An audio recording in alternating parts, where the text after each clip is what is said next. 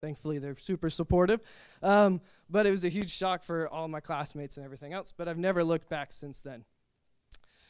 So we are going to talk a little bit about what is the Marine Genome Project. So I got extremely frustrated with the fact that I have been working in dive shops since I was a little kid, had gained what I thought was a lot of experience in recreational diving, some scientific diving, working on international projects with different organizations, and getting frustrated with not knowing how to proceed to the next step. Who do I talk to? How do I go about it? How do I ask? Who do I go for, right? And asking bigger organizations, hey, I would like to participate. How do I do this? And getting ignored, or maybe come back later, ask us later, so on and so forth. So naively, as a younger college age student, I was like, well, let's just do our own thing, and that way I get to do what I want to do. So me and a cave diving partner, Dave, sat down and we're like, let's figure out what's the hardest possible thing we can do.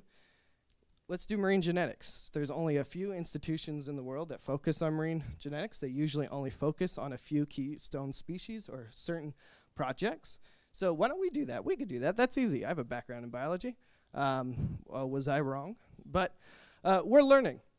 So the Marine Genome Project is a 501c3 nonprofit that focuses on marine conservation work utilizing marine genetics. So DNA from living organisms in the marine environment. And we can learn a lot of information about it, and we'll talk about that here in a second. We work on increasing our understanding of not only the oceans, but marine environments in general, underwater cave systems, marine estuaries, low-lying mangroves, anything else. Our planet is a blue planet, and we're focusing on preserve that for future generations. We then also work on developing new technologies for smaller nonprofits and organizations to use for their own projects. The idea is there's so much work to be done. There's no possible way I can do it by myself or with a small team. The idea is we all have expertise in different things. I know nothing of geology. I'm a horrible geologist. That's a rock. That's another rock, right? But I can help with the things that I know, which is biology and genetics. So we can give tools and share information to produce more work faster and better, and involve us as divers. We're all interested in our ocean, right? We step into the ocean with a childlike wonder for the environment. It might be the ocean, might be cave systems, might be wrecks, depending on what we're interested in. That's what drives us back into these environments and makes us want to dive for years on end. So we want to capture that.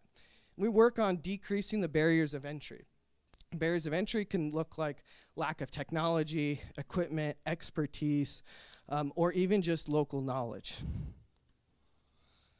We want to be a part of the solution, and that big solution is involving citizen scientists and scientists from around the world in the projects that we do, and helping on other projects provide data that can help make a cohesive plan for how to protect these environments. We want to go back into the ocean and the Galapagos and go see fish again.